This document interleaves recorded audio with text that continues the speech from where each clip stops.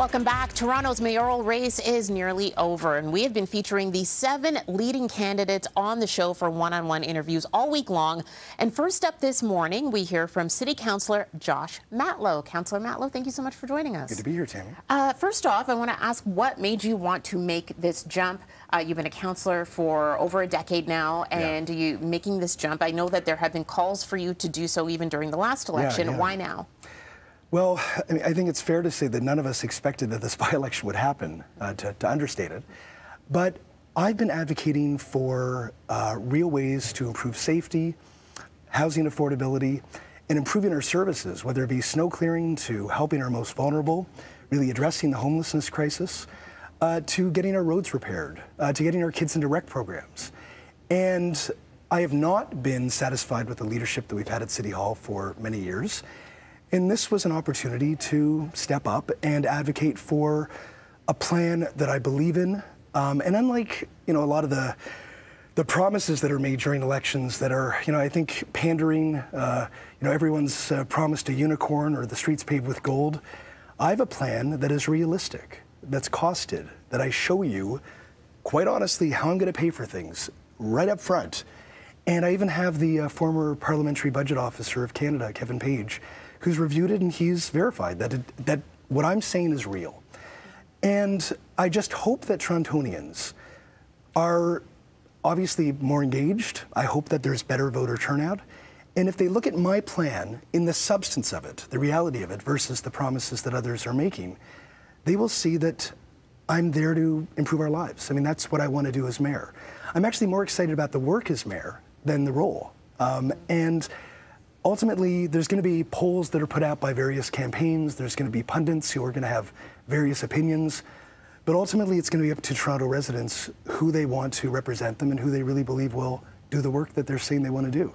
Now, you mentioned your fully costed platform and your plan that you've already released. Some of it does rely on more support from the provincial and the federal governments. How do you think you will work, especially with the provincial government that's in power right now? Well, the reality of our budget is that we have a $1.5 billion shortfall. And John Tory raided the reserves, so that means that the cupboards are bare. So we've got a financial crisis. We're going to need to do a combination of a tax increase above inflation. I've offered 2%, which really comes down to $5.55 a month per average homeowner. It's something that most people can absorb, but what it'll do is bring in $490 million over the next, or $390 million rather, over the next 5 years to start improving the services that have declined for far too long. We're also going to need to manage our budget better and address, some of the spending that I think is questionable, and we need to improve on that.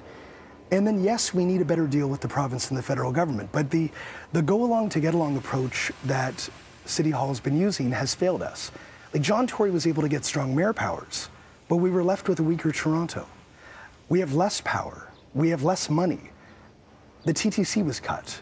It's less safe. It's less reliable. It's less affordable. We can do better.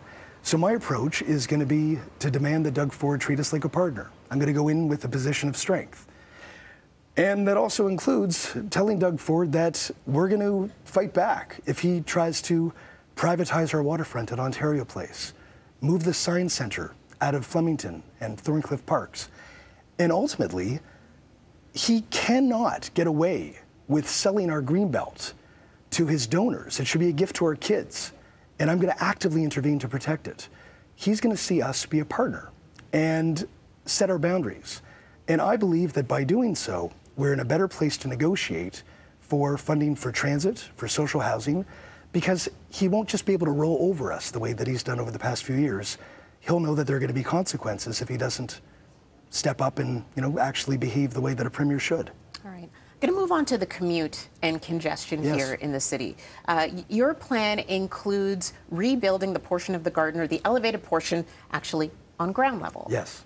How do you think that will actually improve congestion? Because there are critics that say that is actually just going to add to the congestion that we're seeing. We're already seeing heavy backup on the lakeshore as it is. How do you put the Gardiner now onto that? Now, ironically, experts agree with me.